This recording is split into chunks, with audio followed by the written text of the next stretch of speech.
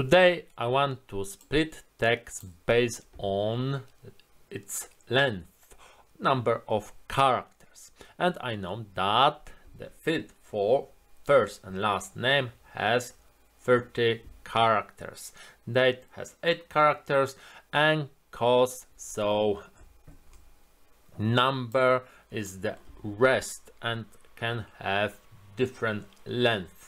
How can we split this text and also remove from it those, let's say, delimiters, unwanted signs? We can use text to column command. So we can just select this column, go to data tab and text to column command.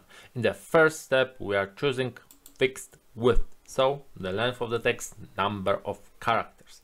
We can go next and we have our first line, first column break, and we need to add more. We want to add column break here, here, and also here, and we can see that the last column has different number of signs in different rows, and when you click in the wrong place you can double click column break to delete this, or you can drag it to the side to put it in the proper place. Okay, this we don't want, so double click, and now we can go next.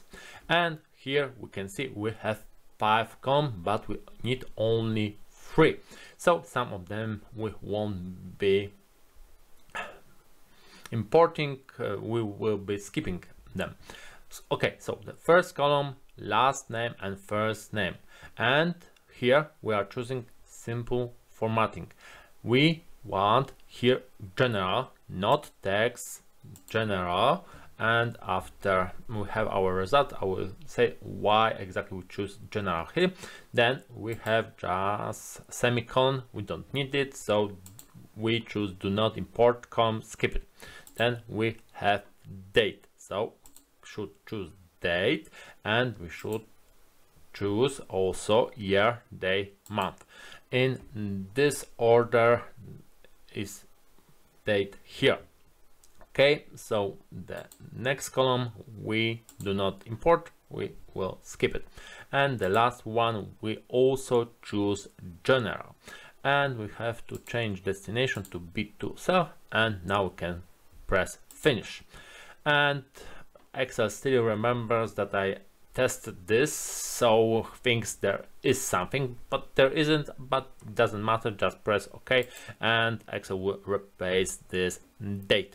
And now I can see that in last name and first name column we have here many spaces in our original text, our raw data, but in B column we don't have any spaces at the end.